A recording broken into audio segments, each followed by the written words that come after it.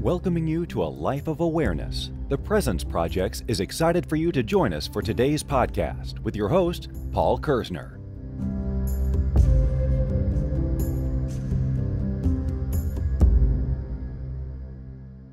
Hello and welcome to episode 34 of Are You Being Present?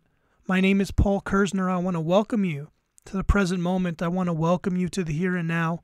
And I want to thank you wholeheartedly, sincerely, and deeply for joining me in this amazing present moment. The title and topic of this podcast is Doing Nothing with Presence, and I am joined by guest host Andrew Marshall. Andrew is an author, he is a blogger, and he also has a bunch of really great tweets on Twitter.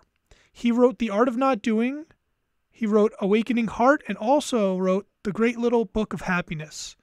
I caught Andrew on Twitter. I reached out to him, we chatted for a little bit, and we were able to set up a time to do this podcast. He actually lives in England, so this would be our first podcast that was filmed internationally, which is very special. So without any further introductions, I would like to present podcast number 34 with Andrew Marshall.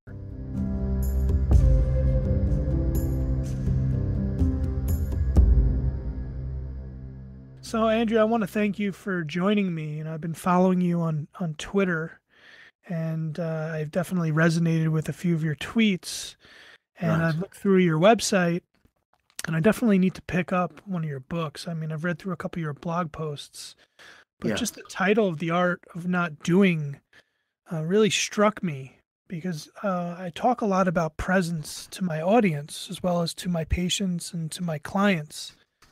And I find that we live, at least here in the States, where people like to be doing something all the time.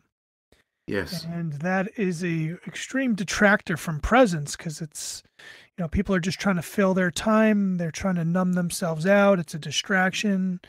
And they do it from the moment that they wake up till the moment that they go to bed. And I found that, doing nothing, especially with the intention of being present, is a practice by itself. And I'm quite curious, and I would love to learn a little bit more about how you came up with that title, maybe a little bit more about that book, even if you want to just share a little bit about yourself. Okay. Well, I started meditation back in 1978, and I've been practicing every day since then. And I suppose that gave me a certain degree of calmness throughout my working life. And probably about 12, 13 years ago, I started learning Tai Chi and Qigong. And I found that the stillness that I was getting in meditation was essential for the Tai Chi practice.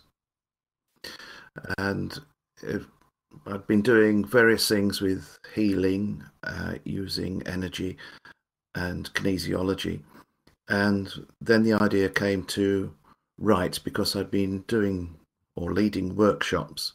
It's just very small and locally, and after a while the thought struck, well, if people are responding well to this, why don't I write about it? And that's how it started with my first book, and then gradually it developed, and The Art of Not Doing was my third.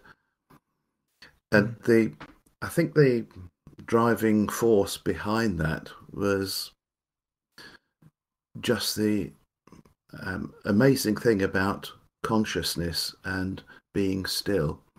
And I must say that in the last 10 years or more, no, I'm saying 10 years, I think it's probably more like 15 or so, I've been very, very influenced by initially Thich Nhat Hanh, his writings and some of his audio work as well. And it just struck me that when I look round, you may go to a restaurant for a meal and nobody's enjoying their food, really. They're looking at the menu to see what's coming next. And that's where it started, I guess, The Art of Not Doing. And I was also influenced by a book by Thich Nhat Hanh, which was a commentary. I can't remember the name now, but it was on a Chinese text. And that was very much about not doing. And it just suddenly the penny dropped. You don't need to be doing all the time. And if you relax enough and allow your awareness to expand enough, then you can even be not doing while you're doing, which may sound odd, but it's just having that stillness which gradually expands. So that's how it started. And I wanted to get something of that across. Mm. You know, you touched upon quite a few things that we can jump right into, and I think before we do, let's talk a little bit about not doing, because I mean, literally, if you were to tell someone that, they'd think, oh, I just need to sit still and not think, not move, not talk. Mm, I think there's a lot of variability when it comes to not doing. You know, meditation is probably the best example. But of course, meditation isn't for everyone, especially in the beginning when, when you're just starting out and you have a very busy mind and you can barely sit still for a minute or two. I think even just having the observation that you're always having to do something is the beginning of moving towards slowing down and trying to conceptualize what not doing actually represents. Because yeah. it's definitely become an epidemic where we feel like we're not achieving if we're not doing. I read about a year ago or so about a test that had been conducted in a laboratory to try and get people to sit doing nothing for 15 minutes. And there was an alternative that they could do, was to amuse themselves if they wanted. They could give themselves an electric shock. And nobody could sit still for 15 minutes. They would rather give themselves an electric shock because they just couldn't do it. Extraordinary, isn't it? But that's how we are. Well, it makes sense since there's so much stimulus constantly going on, from the point of awakening to the point of going to sleep. We have all these different things that we can and often do pay attention to that are all external, all part of our external environment, which for a lot of people is a lot more pleasant than peering in internally if you haven't done a lot of inner plane work. Yes. So to you, and I think this is an interesting thing to kind of delve into as well. Where do we start when we start to consider the art of not doing? What's the beginning stages for someone who constantly is thinking, constantly needs to be doing something, talking to someone? Where do we begin? There's two possibilities, I think. One is, first of all, to have the awareness that that's what's going on. And most people don't have that awareness. They get trapped into the mind and the way it's leading and the way the thoughts are going, and never become the observer. And if only for a few seconds we can just be aware of the energy of the mind that's moving towards wanting to do this or wanting to do that, that's a good start. Another is simply just breathe, just sit or stand or walk even, but just be aware of the breath, but don't do it for too long. 3, 4, 5 breaths, that's enough, then carry on. And if we start to habituate just a little bit of just feeling something and feeling what's going on in the body, as we get these impulses to grab our phone, to check if we've got any messages, that sort of thing. Gradually it can come, and it's just a little bit at a time. I think part of the problem that we have in approaching it is the desire for instant fulfillment.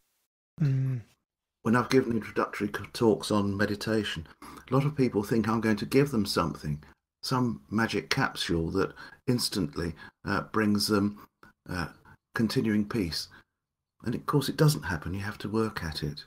But we're so used these days. Yeah, okay, I want something, I'll order it from Amazon. It's here tomorrow. Great. Doesn't work like that with ourselves. No, it doesn't, and I talk a lot about presence and presence having to be earned. It's certainly not something that could be purchased or given. It's No. something that we have to work at a daily base on a daily basis, and I talk a lot about mindfulness practices and the intention that you start your day with. Of course, being the observer of your thoughts is an amazing exercise. And it could also be a Yes. terrifying one because once we start really observing the thoughts that we're having and we're starting to see them and we're detracting from our ego's ability to dominate ourselves, that's when the real work begins. Yes, indeed. That's when the rubber hits the road, where Yeah. where you really to start to see that, you've been this victim of your thought process, and really like what it's going to take to stop that cycle. Now, being an observer, it's easy to say, well, what does that mean to be an observer of my thoughts? And really, to me, when I talk about being an observer, and one of the practices that I use is to kind of visualize your thoughts as clouds in the sky, and not to become overly attached to them or associated to them, but kind of allowing them to pass, and Yes. taking note of them, but with an observer's eye, not with someone who's being conditioned by those thoughts. Yes. Yes. And breath work too. Breath work is a tremendous presence tool. And you're saying just take a couple breaths. That's fine. Even one deep breath has the ability to shift us out of our ego dominated thought stream. Yes. And to enjoy it Yeah. as well. I think this is absolutely essential that we are experts at avoiding everything, Mhm. avoiding ourselves in particular, avoiding the feelings, avoiding the discomfort. But if we can just learn to enjoy feeling that flow of breath through the nostrils, going down the passage, and just feeling perhaps it expanding almost into the belly and out again. And as we breathe out, just let it, everything just relax, almost a sigh comes. And it's great. And you can enjoy that. But we don't enjoy it, but we can enjoy. This is, I'm sure the work that you do has a lot to do with this, that it's enjoying coming. Presence is enjoyment. As soon as you are present, life is amazing, Mm. isn't it? It's interesting you talk about that as well, because to me, it's more about acceptance. You Yes, know, I absolutely agree. enjoyment is great, but acceptance needs to take precedence, because there's going to be a lot of moments that don't necessarily feel good. And I was thinking the other day about how important it is to be uncomfortable at times. Oh, But yes, yes, you talk about avoidance. It's like we've built a whole society around not around feeling good and not being uncomfortable. And how yes, does any growth take place if we're not put into situations where it does, where we have to like persevere through a certain level of discomfort? I mean, to me, that's where true growth takes place. yeah. I remember many years ago going on a workshop and someone described this as sweet pain. I don't know if that uh, resonates with you at all, but Mhm. in other words, it's painful feeling the discomfort, but at the same time, something really good about it. This hint of sweetness, because by Mhm. feeling that pain, something is actually being released. It's moving us from one stage to another. Well, it's also important to understand that when a certain level of discomfort takes place, uh, everything's constantly changing anyway. And Yeah. that might be a good point to implement the art of not doing when the discomfort arises, because then you can sit with it and see it for what it is instead of trying to avoid it or numb it out or Yes. run away from it. Yes. But again, like, a lot of people, uh, are stuck in fight or flight mode, where they're hyper responsive to certain stimuli. And as soon as a certain level of discomfort arises, it's like almost like a knee jerk reaction to shut that down. But when you shut it down, you're actually denying yourself of a learning opportunity. Yeah. And, Yeah. meditation is again, and my practice, I tend to wax and wane with my meditation practice, and I need to be a little bit more consistent with it, because that's also a practice that builds upon itself. But that really gives you a real ability to not be as responsive, because it just has a very calming effect on the nervous system. And if we're preaching non-responsiveness, and the person finds that they're hyper vigilant, well, the best medicine that they could take is not psychotropic medication or alcohol or anything. It's really meditation, so that you can start settling your nervous system down. Yeah. Sometimes it strikes me it's a little bit like when we get into being with ourselves, it's a bit like when you've perhaps done a lot of shopping, or you've been on a long walk, or you've just done something that was difficult, and you sit down, you go, oh, it's good to sit down. And there's an instant as you have that, it's good to sit down, where you're actually with yourself and not avoiding something.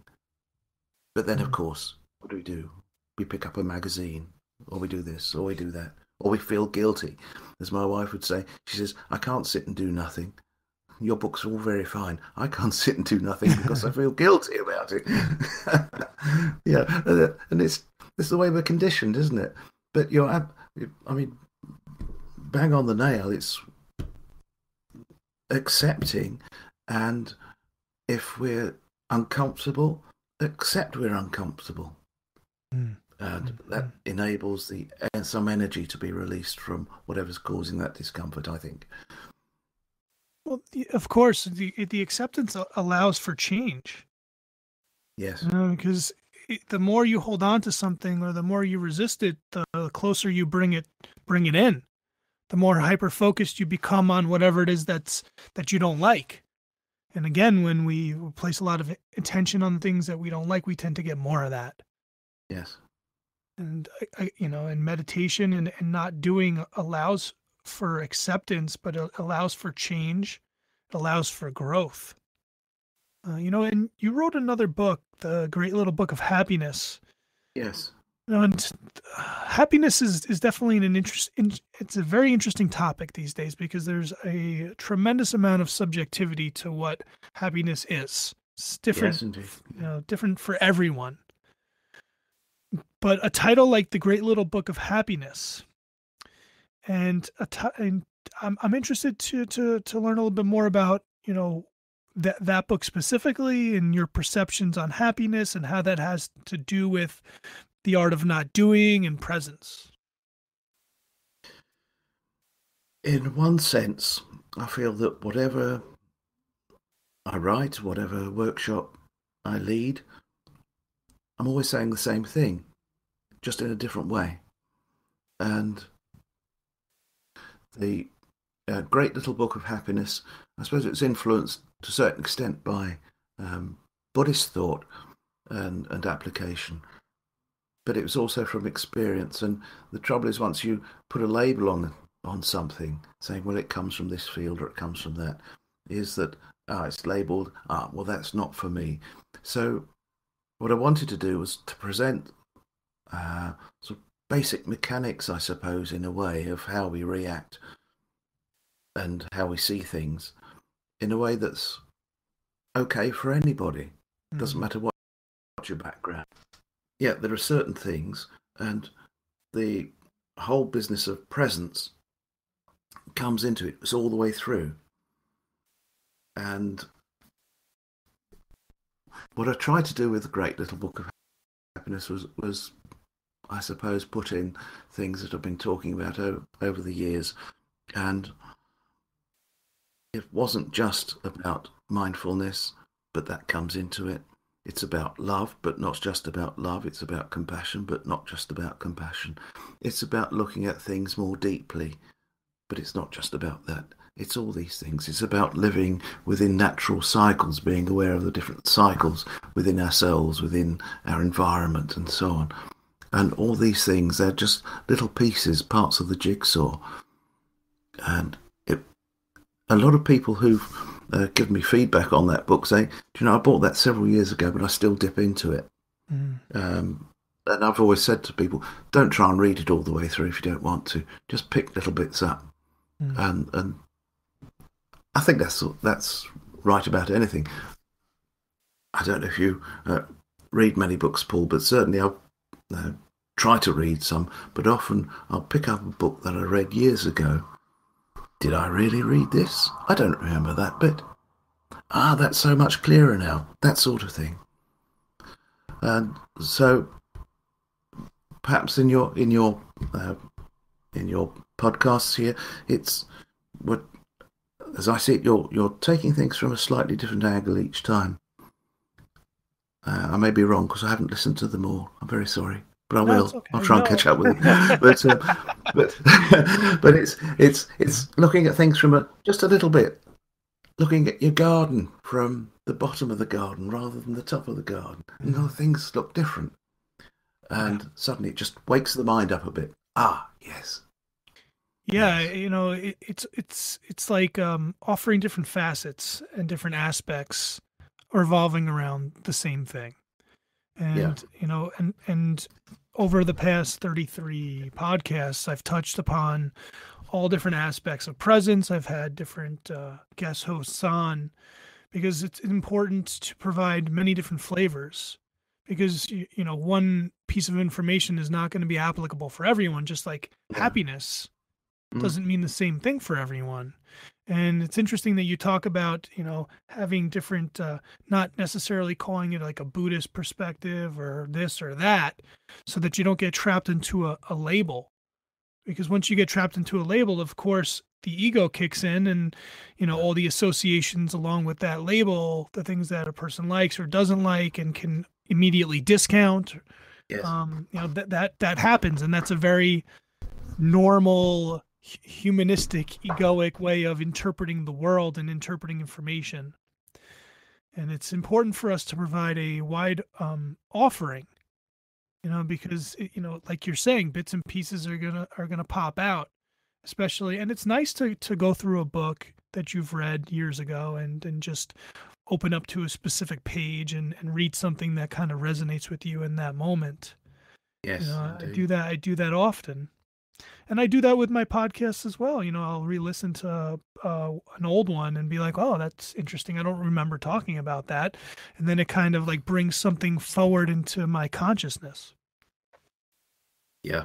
A couple of months ago, we were digging out some old papers which had been stored up. And when we opened all the folders, there were old course notes. Because when I run a course or workshop, I've always got copies of my notes there. And I was reading through them and thought, did we really do this? So yes, you're right. It's great to go back sometimes just to revisit. You wrote another book called Awakening Heart. Yes. That's almost my favourite.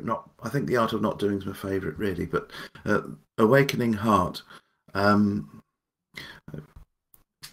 Blissful Path to Self-Realization was the subtitle. But there I wanted to sort of tackle the odd subject of love, which people, again, tend to avoid. And so I wanted to cut through a lot of the misconceptions about love. So a lot of people think love, well, that's either soppy or it's romantic, and that's not what things are about. And yet if we say that it's, oh yes, because I've met people say, oh yes, I love everyone in the world. Well, that's utter rubbish. You may think you do as a principle, fine, yes, but when they come up to you, you think, did I? No. And the truth of the fact is, I think that most of us have a huge area of indifference, and that's what the book was there to, Awakening Heart. Open up the heart center, start to feel things more, start to bring a little bit of passion into it. And I talked in that book about love in business, love in the health services, love in commerce, and that sort of thing. And yeah, I felt myself when I was writing that sort of getting, oh yes, because in our in the UK we've got a lot of pressure on the health service, and it's underfunded. We have a national health service here, and people are always criticising, or were at the time I was writing that, was criticising the health service because there are either delays or misdiagnoses and that sort of thing. And I thought, well, I want to turn that around a bit. So there's a section there on we should be compassionate towards those who care for us. Yeah. So, yeah, I enjoyed that book. Enjoyed that. So love and presence, huh? Love has the ability to quickly pull us out of the present moment, because a lot of times it's something, that happened in the past or something that might happen in the future. I think it takes work to really keep love in the present moment. And that's a practice by itself. But, love, again, is like happiness. There's such an extreme amount of subjectivity to a topic like that. So it's interesting that you would present it in a way that to help people, at least give them a reflection point that it's more advantageous to show love and appreciation to something that most people would take for granted, especially if medicine was socialized, where everyone just expected that's a part of life and it's a service that's provided for them. Here in the States, it's not the same. Maybe one day it can be, but I'd also imagine that healthcare workers in America also aren't as appreciated or valued as they should be. The same thing for teachers. Well, in that book, Awakening Heart, I used a phrase, magnificent wholeness, and to me, both presence and love. Because if you are fully present, you can't help but love. And once you start to feel that, once you have presence, then you start to, I say make contact with, it's always there, but you're more aware, I should say, perhaps, of what I like to call magnificent wholeness. There's because you and I are on thousands of miles apart physically, but here we are, we could be in the same room. But we see things as objects, don't we? We say, well, that's out there, I'm here. And with presence, with awakening the heart, with allowing love to develop, not forcing it, just allowing it to develop, then we can start to feel that we're not just one part of a whole, but actually we are that whole.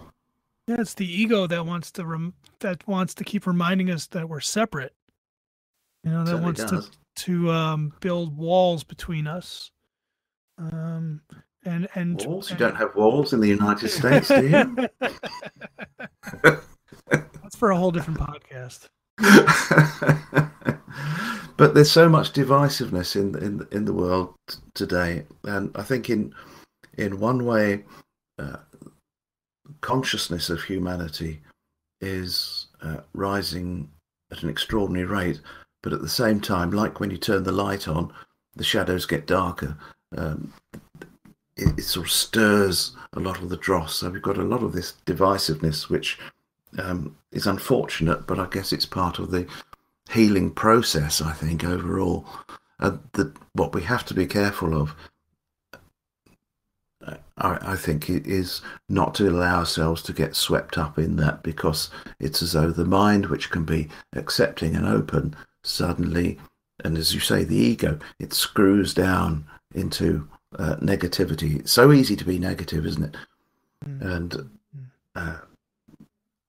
in the delightful weather we've had today, most people in the UK, not everybody, but most of them say, what a miserable day. Well, of course, that's rubbish. The day can't be miserable. only you can be miserable, and you've decided to be miserable because of the weather. But it's so easy, and if you're not careful, you say, "Oh, yes, it is, isn't it? Oh, it's dreadful, isn't it?"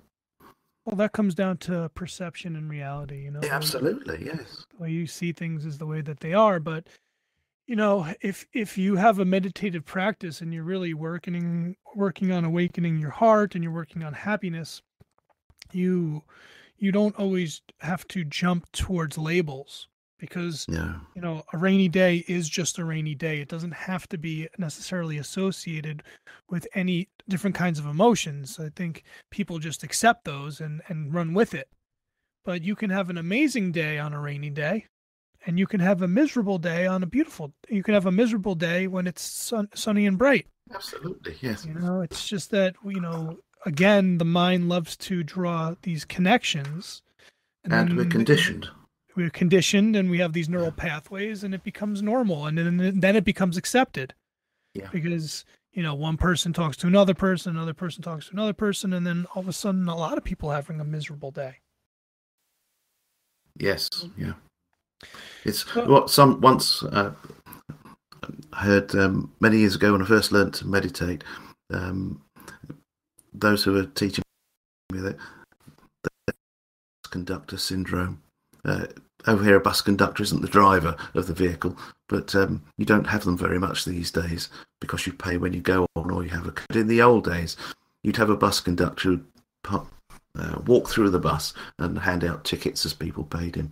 And they said, if the bus conductor on the way to work is whistling and smiling and happy and joking, everybody gets off the bus happy. But if he's a miserable devil, everybody goes into work being miserable, and then it spreads.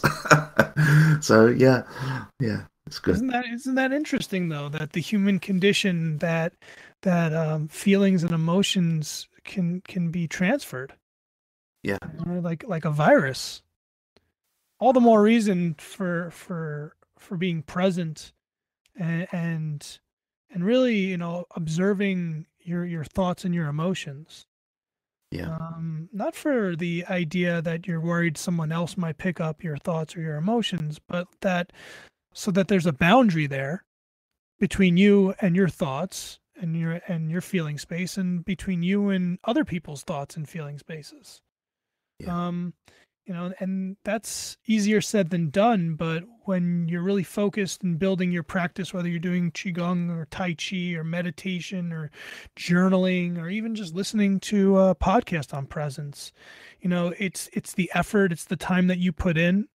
It's, are you earning it? And because, again, like you talked about before, meditative practice or presence is not something that can be purchased.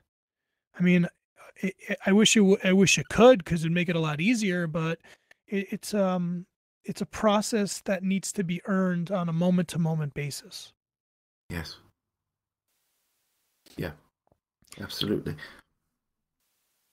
So, conversationally circling, I'd love to just get back to the topic that we started on, which is the art of not doing. And I just want to kind of delve a little bit deeper into it, because I think that, at least having you on the podcast, we can talk a little bit further and give some people some examples, aside from meditation, of what not doing might look like. Because, if life is so busy that you barely have time to sit, that your schedule is so packed, that your phone is always ringing, you're always getting text messages, where do we go from there? How do we break the cycle? Like, what are the first steps? And clearly the first steps are at least being observant that you are stuck into a cycle of doing.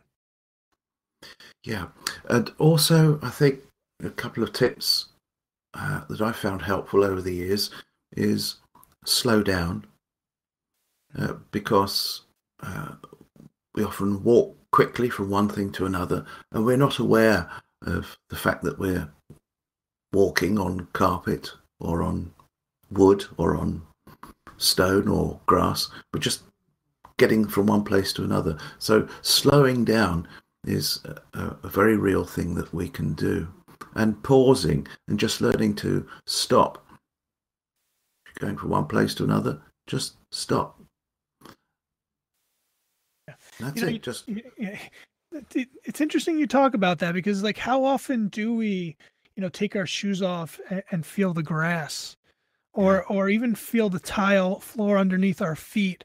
Or, I mean, we just, and I say we, I mean, it's me too. Like, it's everyone. We just take things for granted. We forget to really smell the roses, and it's so important, because like those moments, those are presence moments. Those are moments to help pull you into the present moment, when you're really admiring something, the way it smells, the way it looks, the way it feels.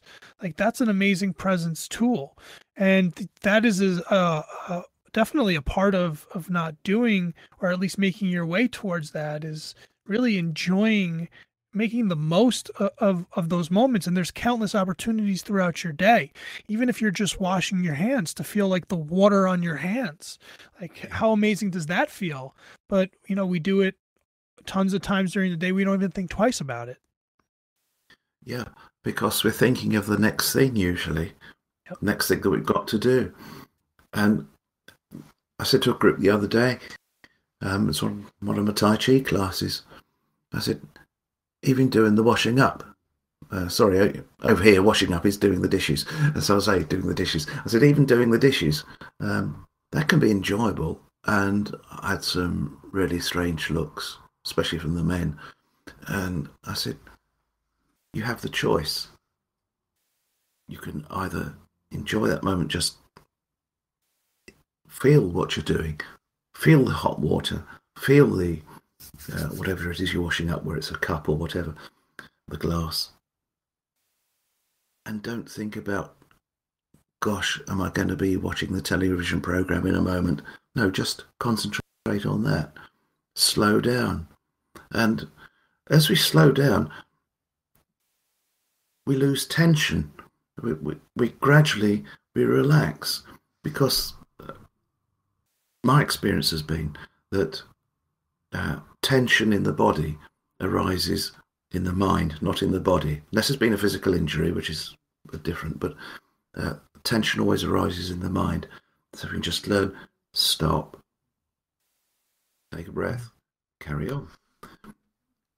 Then stop, take a breath, feel what we're doing, carry on. Appreciate where we're walking, carry on. And I think some people are put off by it, by thinking you've got to do the whole lot in one go. In other words, you've got to be mindful for 24 hours. No, it's better to start. If you can do it for a few seconds, that's great. A few seconds, several times a day, it's great. And maybe the next day, it may build up a little bit, maybe a little less, doesn't matter. And just keep doing that. Stop. Learn to stop. And in the book, The Art of Not Doing, there's a whole chapter on karma, law of cause and effect, but particularly in terms of mental karma. Every thought that we have is caused by a preceding thought or a feeling. And by learning to stop, just have a pause, it's like hitting the pause button, then carry on. It just interrupts that flow, because otherwise we've got an endless cycle of thoughts. It doesn't stop. And I find that if we can stop, it's a bit like if you're watching a movie on the television, maybe, you can get so wound up into it. And you might even be wanting to go to the loo, and you're sitting with your legs crossed, but oh gosh, I can't miss this next bit. And you get so wound up into it. But if you hit the pause button, oh, I'm back in the room. And that's what we're not. We're not back in the room, but if we can train ourselves to be back in the room, just a little bit at a time, gradually we'll start to think, I felt better when I stopped. Yeah. And that's the next stage, I think. I felt better when I stopped. I don't feel as good when I'm not paying attention, when I'm not aware, when I'm not being present. Mental karma, huh?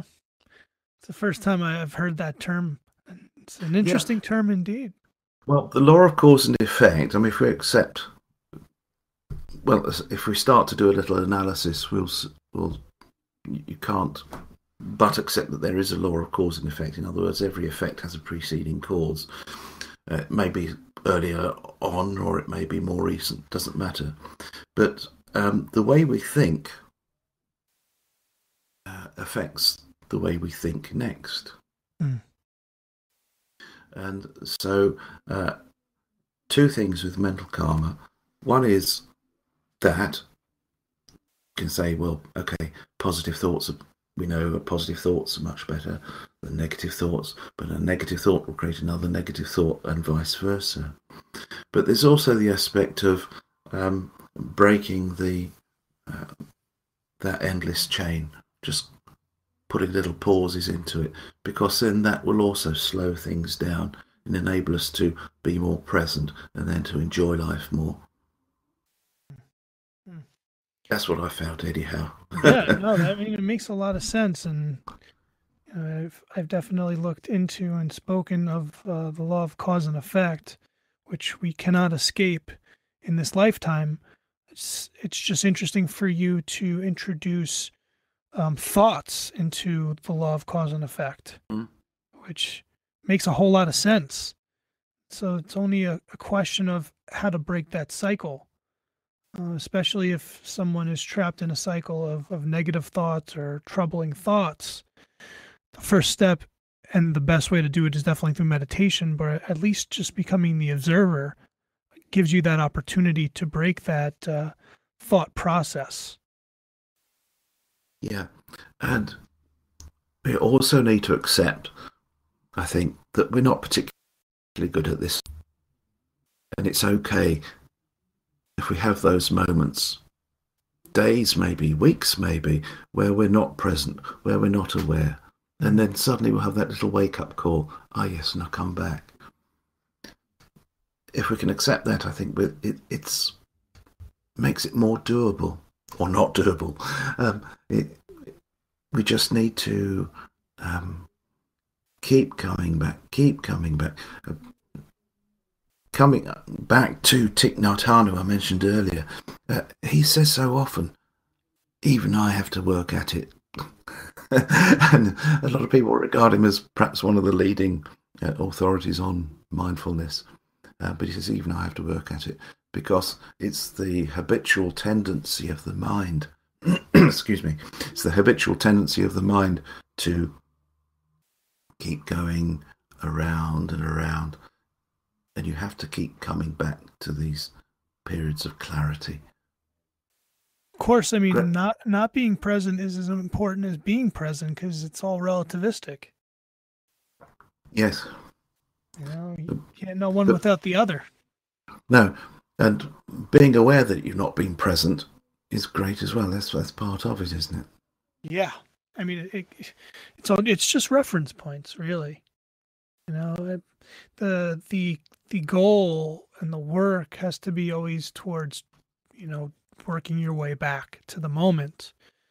But there's going to be so many times throughout the day, throughout life, where there's just so much distraction that you become you get sucked out of the moment, and whether that's for a few moments or days or whatever, it's that aha moment where you get snapped back in that makes it all the more worthwhile.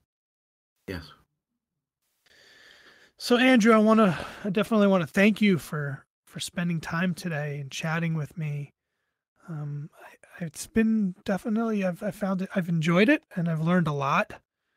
Couple new terms I'm gonna start looking into, and I might start using with your permission. Of course.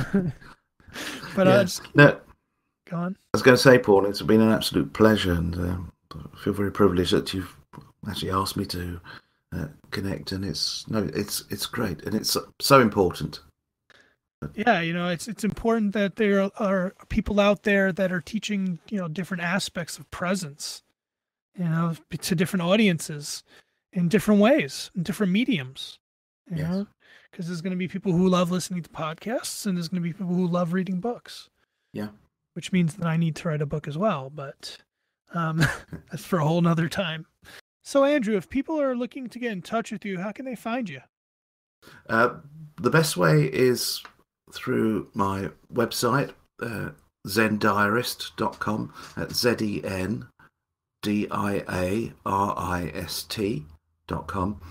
And there is my blog there, a little bit of information, not too much, and also a link to the books that you've referred to kindly. Perfect. You could also find Andrew on Twitter. His Twitter name is Brushbird's Tail. It's Brushbird's Brushbird's Tail or Zen Diarist. Yeah. So Andrew, thank you again for joining us. I want to thank everyone for listening, and I want to welcome everyone back to the present moment. Thank you for listening to the Are You Being Present podcast, brought to you by the Presence Projects. Remember, you have a choice. Choose to be present.